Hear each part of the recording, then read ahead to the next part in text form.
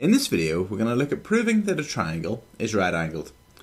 So Pythagoras' theorem is, if you square the two shorter sides of a right-angled triangle and add them together, it's equal to the square of the longest side. So in other words, if your triangle is right-angled and you square the two shorter sides and add them together, you will get the same numerical value as the longest side squared. That means also that if it's not a right-angled triangle, then they won't equate. So that's what we're going to do. We're going to look at proving that triangles are right-angled by squaring the two shorter sides and adding them together and checking that it equals the length of the longest side squared. Here we've got a triangle, and let's state then obviously to begin with, a squared plus b squared equals c squared. We're going to use Pythagoras' theorem to show that this is right-angled triangle or not. So the shorter sides, well, it's going to be the 6 and the 7, and the longest side is going to be the the 12. So then what we're going to do is we're going to do a squared plus b squared. So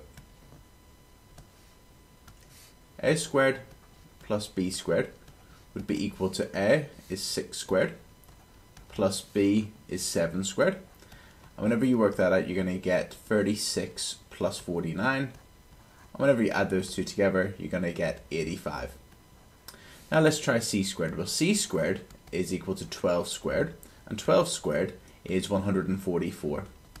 Therefore, they're not the same as each other. So a squared plus b squared does not equal c squared. Therefore, it is not a right-angled triangle. Okay? Let's have a look at number one. So this time we've got, again, let's say Pythagoras' theorem, a squared plus b squared equals c squared. We use that to show that if it's a right-angled triangle or not. It looks more like a right-angled triangle this time, so let's see. So again, let's label the sides. So we're going to label them a, b, and c. So a and b are the two shorter sides, so a and b are the two shorter sides, and c is the longest side. So a squared plus b squared. So a squared plus b squared would be equal to, well, a is equal to 8, then squared, plus b is equal to 6, and then squared. That would be 6 squared.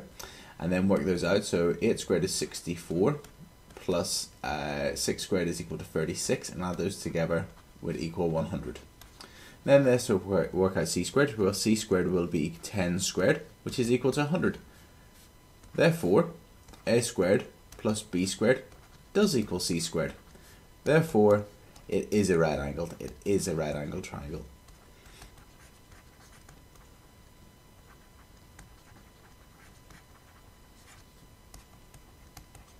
Okay, and one last example. This time we have got one that does look like a right-angled triangle, but we just need to check it. So we're going to label the sides again, so A, B, and C. So A and B, the two short sides, and C being the largest one. Then state Pythagoras' theorem. A squared plus b squared equals c squared. And then work out a squared plus b squared. Well, a squared would be 8 squared, plus b squared is 24 squared.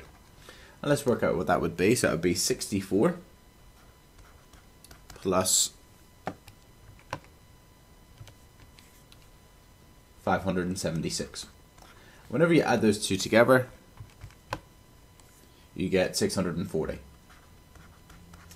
C squared, well, c squared will be equal to 25 squared, which is equal to 625. Notice these two aren't the same as each other, so that means that a squared plus b squared does not equal c squared, so not a right-angled triangle, not right-angled. Oh, a right-angled triangle.